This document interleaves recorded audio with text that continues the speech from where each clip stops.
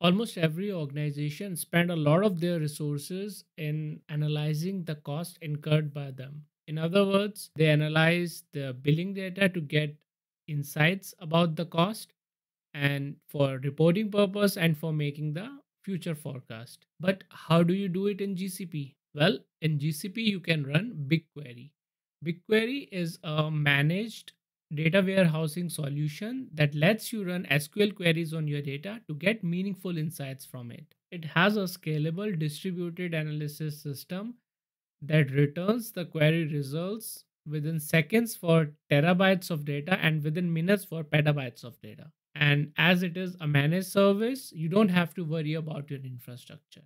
So let's head over to Cloud Console and see how you can analyze your billing data and all other type of data. So I'll just go to my Cloud Console and search for BigQuery. So this is my default project, which is I'm currently using. This is my query editor on the right side. So when you expand the project, it has a default external connection, right? So you can create your new data sets over here using these three dots. Click over here, create a data set. Okay. The project name is the default one. Let's give it a name, test Piyush 1. And the data location, you can select multiple locations for high availability, or let's choose US East 1. You can enable table expiration because this will create the temporary table that can be cleaned up after a certain number of days to save some cost. So let's just put number 1, and rest option you can leave it default. Create the data set. This is as simple as that. And when you click on the data set, it will show you the details. Now you can create a table inside this data set. Again, click on these three dots, hit create table. And the source, you can specify whether it should be an empty table. That means you will be entering your data manually, or you have this data somewhere stored already, like in Google Cloud Storage or some drive or big table, or even AWS S3 or Azure Blob Storage. So let's select Google Cloud Storage. I have already uploaded a sample CSV file, which we can use in this demo. But again, you can export your billing data and use that. I'll show you the other option as well. So please be with me till the end of the video. So I'll select the file from here, click browse. This is my bucket, and then this is my sample CSV file. I'll select this file, and it auto detected the file format as CSV. Now, destination project is also the same project. This is my dataset name in which I'm creating the table, and you could also create a new dataset if you want, but we have already created. Give this table a name. Let's call it sample data. And there are two options in table type, native table or external table. So native table is table will be created in BigQuery itself, but when you choose this option, external table, it will just create the metadata in BigQuery, and the source table will be referred every time the data needs to be analyzed, right? So this will also save some cost if the data is huge in the external table. So just external table option would be sufficient for you, right? Then it can auto detect the schema as well. And if you click on advanced options, you see it auto populated the field delimiter as comma because we have uploaded a CSV as the source data, and header rows to skip. So we have one header inside that CSV with the name of the fields.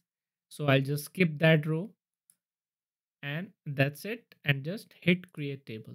All right, so I'll just close this. Table has been created over here, sample data. If you click on that, you will see it auto calculated the schema for you, right? These were the fields inside that table with type string, integer, and the rest of the default values. Then if you see the details, all the details that it has, like number of rows and even the size of the table. Then if you click on preview, this is all the data that we have inside that table, right? So it will just convert that data to show you the preview. and you can run queries on it. So you can just click over here. You can create the query in a new tab, or you can split this tab as well. Let's use a new tab. All right. So if you do select star from, so this is the simple SQL query format.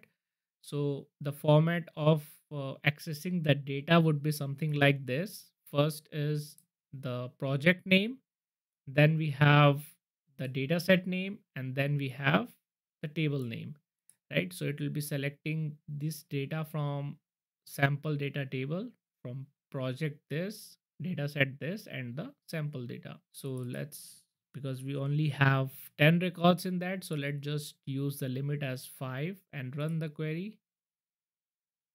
Right, it will show you results over here. We have 5 results, and the header row was excluded from the result. It also shows you different details as well, such that the JSON format of this table output, the execution details, how much time it consumed for the execution, how much read and write it did, and everything. And the same way, execution graph will also be shown over here. Now you can save this result as well in, again, a Google Drive, a local file, JSON, CSV, and all other options we have, or even a BigQuery table, right? So this, again, the results that we just got from here from running this query, this will be created in a temporary table, right? This table will be deleted once we close it. So this is the result from the data that we have already in our cloud storage, but we can also query the public data sets that are publicly available. For example, let's close this. Okay, and close this as well. All right, I'll just expand this. So over here, you can search the public data. I'll provide you the link in the description from the Google Cloud Docs, from where we can get the sample public data sets. So let's say we have a public data table called GSOD. If you search, okay, it will not show you any results because currently it will search in your project only. But you can click over here, broaden search in all projects, and the results will be shown to you, because this particular table was part of a different public project, right? So this is the project name, BigQuery public data. This is the data set, and these are the table names. So let's select this table, and then we can run query again. Like, let's see, in a new tab, let's do a select star from this and put the limit as 10 and run the query. Okay, it will show you all the results over here, right? And you can apply any condition as you want, like the where clause, order by, group by, everything would work just fine as in a SQL query. Also, you can join one or more tables from the public data set to get the results. So let's use this query. For example, it will get these two fields from both the tables. So over here we are selecting these two fields from these two tables, GSOD 1929 and GSOD 1930, from the same data set, and we are joining based on this field, and we are just limiting the records by 10. If you run it, it will show you the results as intended. So again, this data will be created as part of a temporary table inside BigQuery, and it is referring the data from the external data sets that is publicly available, right? This data set over here. So yeah, this is really important to understand this from the exam point of view, as well as from learning the BigQuery perspective. You can also create a billing export, which will send the data asynchronously to BigQuery, and you can run analytics on that. So to do that, you go to billing export. Let's just leave this. All right. So it has different option like standard usage cost, detail usage cost, what type of data set you want to generate. So this will be generated and updated daily with the cost details per SKU, right? And it will export the data. So once you enable it, I haven't enabled it now, but you can just do this, edit settings, and create the data set over here. Let's say test 123, save it, and you create the same data set in BigQuery. So it will take some time and your data will be exported in real time from the billing to the BigQuery. Let's quickly have a look at the pricing for BigQuery. Comes with two main components. One is analysis pricing, another one is storage pricing. So first one is cost that you incur when you run your SQL queries, your user defined functions or scripts, and certain DML and DDL statements that scan your tables. And the storage pricing is the cost to store data that you load in BigQuery. And along with that, it has two different pricing models. One is on demand pricing, another one is flat rate pricing. With the first one, you charge for the number of bytes processed by each query, right? All the reads that it gets from the query. And the first 1 TB query processed per month is free. So with the flat rate pricing, you buy the slots, which is the number of virtual CPUs that you would want to use to execute your queries and run analytics. You can use a 60-second slot, a monthly slot, or an annual slot. And the prices will be different for each of these slots. So that is all about the pricing. All right, time for a quick knowledge check of what we have learned so far. As a billing admin of an organization, you need to generate certain analytics on billing data daily and monthly. Which two GCP services you will be using? You can create external tables in BigQuery which points to cloud storage bucket and run SQL queries on that. Is that statement true or false? What is the main advantage of using external tables in BigQuery? You can join multiple tables in BigQuery from a public dataset. Is that statement true or false?